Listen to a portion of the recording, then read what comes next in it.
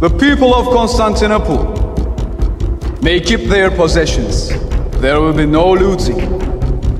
In return, you will open the gates of the city and kiss the hands of our Sultan. Sultan Mehmed will be the one ruler of the Romans. Cry aloud and spare not. Show my people their sins, in the house of Jacob their transgressions. Now Christians, they major on the minors. They omit the weightier matters and focus on the microscopic issues. Like, for instance, they love talking about pedophilia. Now pedophilia is a white man's term. It's not Bible. According to the Bible, there is no age of marriage. Now, let's go to 2 Chronicles 24:1. Joash was 7 years old when he began to reign, and he reigned 40 years in Jerusalem. His mother's name also was Zibiah of Beersheba. And Joash did that which was right in the sight of the Lord all the days of Jehoiada the priest. And Joiada took for him 2 wives, and he begot sons and daughters. Now this boy was 7 years old, and this boy was given 2 wives. And in verse 2 it said that he did that which was right in the sight of the Lord. Now, would the white man allow a 7-year-old boy to be king? No. Would the white man allow a 7-year-old boy to get married? No. Would the white man allow a 7-year-old boy to marry 2 wives? No. But God did. You see, God and the white man is different. God's laws is not the white man's laws. And that's the problem with us people, okay? Especially our people. Our people are so stuck on whatever the white man says. The white man says something and they say, yes, master. Yes, master. The white man says this and they like, yes, master. Yes, master. They do not believe the Bible over the white man. And it's called indoctrination. According to the Bible, the age of marriage is not that important. Now, all through the Bible, God tells us, do not commit adultery. Do not worship other gods. Now, those are the weightier matters. Those are the most important issues. Now, if the age of marriage was so important, God would have put it in the Quran and he would have put it in the Bible. But right here we have a 7-year-old boy who is king. Now, a king can do whatever he wants. And this boy had multiple wives, and he was married at the age of 7. Now, today in our culture, that's not flying, because whatever the white man says is Trump law, okay? But according to the Bible, it is not, okay? God is not threatened by the things we are threatened by. We love focusing on the minor microscopic issues. Christians major on the minors. You know, Christianity came from the Pharisees. Paul was not only a Pharisee, but he was the son of a Pharisee. And the Pharisees majored on the minors. Now let's go to Matthew 23:23. Woe unto you, that means destruction, scribes and Pharisees, hypocrites, for you pay tithe of mint and anise and cumin, and have omitted the weightier matters of the law, judgment, mercy, and faith. These ought you have done, and not to leave the other undone. You see, Christians, they focus on the minor things. Don't you know that idolatry is a serious sin? How could God judge the world of witchcraft when the Christians are committing witchcraft every day? How could God judge a bunch of young people in a circle with a star when Christianity is running rampant with idolatry? It's all through the church. Let me tell you something. Christianity is established on idolatry. Now, God has no sons, but But let's just say he had a son. You mean to tell me that son is God over God? It makes no sense. Christianity is so stupid. When I process it with my new mind, with this new understanding, I understand that Christianity is one of the most wickedest religions on the planet Earth, okay? So we focus on the minor issues and we omit the weightier matters. That's what Christians do. Why? Because Christianity came from a Pharisee by the name of Paul. And what's so bad is the Christians don't realize that if you was to Google the age of Mary when she had the prophet Isa, they will tell you that she was probably about 12 to 16 years old when she had the prophet Isa. Now, this is common knowledge amongst the scholars, but the Christians don't study. They let their pastor study for them. They let their camp leader study for them. They have ignored the studying of the Bible. Their Bible is full of dust bunnies right now, okay? You will have to blow the dust off just to read it. Another thing, here we have a huge issue, and it's homosexuality. Now, some of the Christian church, not all of them, are promoting gay marriage. Now, we have a story in the Bible. God destroyed Sodom and Gomorrah for homosexuality. Homosexuality was a big deal. But then after he destroyed Sodom and Gomorrah for homosexuality, here we have Lot laying with his daughter and the younger one. God didn't destroy the world for that, but he destroyed the world for homosexuality in that day. So there you have the balance. God is not tripping about an age of marriage, because Lot would have been the first person for his fire to fall down upon.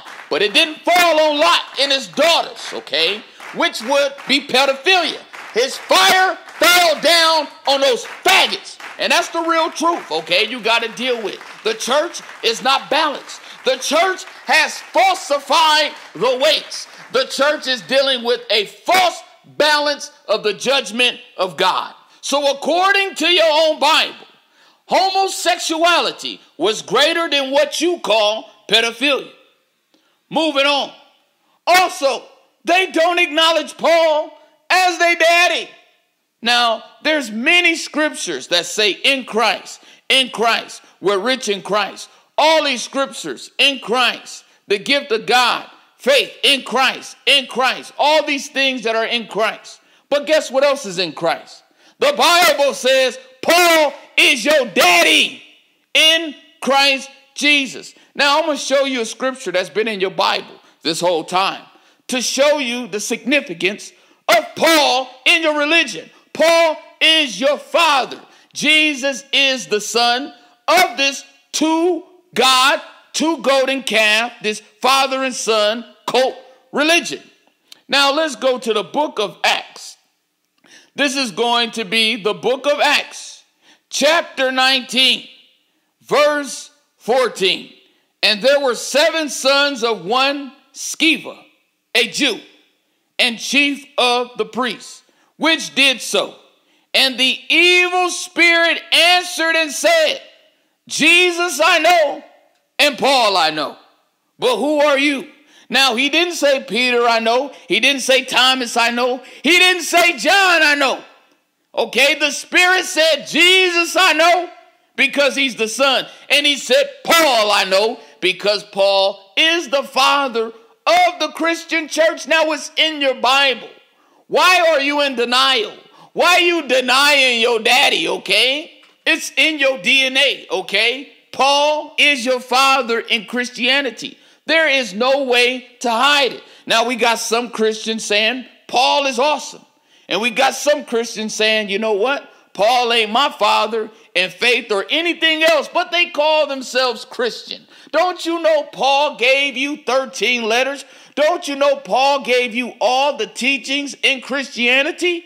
He overrode the law of Moses, okay? He stepped into the office of a rabbi Because he's teaching you things that Christ didn't even teach you. Okay? Paul was the master. He was the father of the Christian church. And all of you who are in Christ Jesus, you are his kids. Okay? That is the truth. Y'all have no reverence for Paul. According to the Bible, if you go by Paul's theology, he was the last messenger. He believed that he was the last person seen of Christ. So all of you little Christians talking about you had your little Jesus dream, that stuff is false. Because Paul said he was the last person to see Christ, okay? Let me tell you something. Paul believed that he was the prophet of Deuteronomy 33:2. That's why he calls his church saints. That's why he was in Paran, okay, which is Mecca. He was in Arabia before he went into Damascus and before he met up with Peter. And Peter's place was taken by Paul because Paul was greater than Peter. Paul was like John the Baptist, whom Jesus spoke of. He said, John is greater out of all men born of a woman. John is the greatest. But he said, he that is least in the kingdom of heaven, because that's all Paul talked about. He didn't talk about hell, is greater than he. Now let's get the scripture where Paul says that he is the least. This is going to be 1 Corinthians chapter 15 and verse 8. And last of all, he was seen of me also as one born out of due time. For I am the least of the apostles, that am not meet to be called an apostle, because I persecuted the church of God.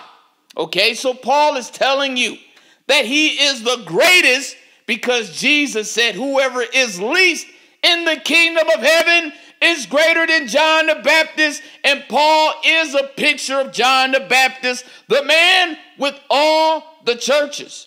John was in the wilderness. Paul was in the wilderness. Paul was in a relationship ministry. John the Baptist was in a relationship ministry. John the Baptist was in prison. Paul was in prison. John the Baptist was wearing camel's hair, and Paul is the wolf in sheep clothing. John the Baptist was beheaded, and so was Paul beheaded, and his ancestor, King Saul. They all was beheaded. Okay? Now, the Bible tells us that Christ is in all the scriptures. But see, Christ isn't the only one that's in all the scriptures, okay? There's more prophets besides the prophet Isa, okay? And in the Bible, we have multiple references of one who was greater than he, and that is the John the Baptist, and that is metaphorically going into Paul. You see, Paul was the Pharaoh, and Jesus was the Joseph. All throughout the stories of the Bible, you see the spirit of Christ and you see the spirit of Paul. Look at the story of Ahab and Jehoshaphat. Ahab was the true king of Israel. Jehoshaphat was just the king of Judah. Okay? So when Ahab was killed, they said the king of Israel was wiped out. Although Jehoshaphat was the king, he was not the king of all Israel. He was just the king of one tribe, and that is metaphorically going into how the prophet Isa is the Messiah of the Muslim and the Muslim only. You see, the story of Isa is seen in the life of Joseph. Joseph was stolen out of the land of the Hebrews, and he was put in Egypt. He was under another religion, okay, and he was up under Pharaoh. He saved Egypt. He didn't save Israel. He saved Egypt. If you wanted corn, you had to come to Egypt. It's safe to say that Joseph was the Messiah of another nation and of another people, just like it is with the prophet Isa. He is the Messiah of the Muslim and the Muslim only. Now, this is seen over and over through the types and shadows in your own Bible. And if you open up the Quran, it tells us that the prophet Isa is the Messiah. So Paul said that he was the least, indicating that he was the greatest. He tells us over and over in Romans, Philippians, Ephesians, even in Galatians, that in Christ phrase, That in Christ phrase came from Paul. He is the only one that talks like that. Why? Because the religion of Christianity is the pair. It is the parable. It is the pair of balls. It is the two golden calves. It is the father and son religion. It is the curse of Canaan. It is the curse of rebuilding Jericho. It is the religion that serves two masters, okay? Now, you have a choice to make, okay? Jesus told you, you can't serve two masters, okay? You're going to have to pick one. You know why? Because God is still jealous. God is a jealous God. How God going to share a throne with his son? Even if he did have a son, how he going to share a throne with his son? Look at the story of David and Absalom. Look at the story of David and Adonijah. All his sons was trying to take his kingdom and they failed. God is not going to allow anyone to have his glory. He tells you in Isaiah, he will never share his glory, okay? God is not going to share the throne with nobody, okay? That's why in the Nation of Islam, we have the right perspective of God, that he is not to be associated with any partner, and you can't take lords in addition to him. He is Lord, okay? It is to him we will all return. So we see that right here, the Christians are the ones who are majoring on the minors. All day they talk about Aisha. There's no scripture in the Bible where there's a certain age for marriage. If it was important, God would have put it in there. No, you just following up under the white man. Whatever the white man says, you go for it. The white man says jump and you say how high. Why? Because to you, the white man is God. That's the sin you struggle with, okay? That's why we are in a place right now, okay, where the white man's kingdom is coming down. You see, there came a man from the Nation of Islam a long time ago. His name was Mehmet II, Mehmet the Conqueror, and he conquered Constantinople. And what has happened in the past will happen again, because there's nothing new under the sun. There's coming a day when the Romans, when the Christians will lose the kingdom. There's coming a day when the prophet Isa will return to a world ruled by white people, and he will destroy the cross, that old rugged cross. He will destroy their religion. Assalamu alaikum to my brothers and sisters in the real truth.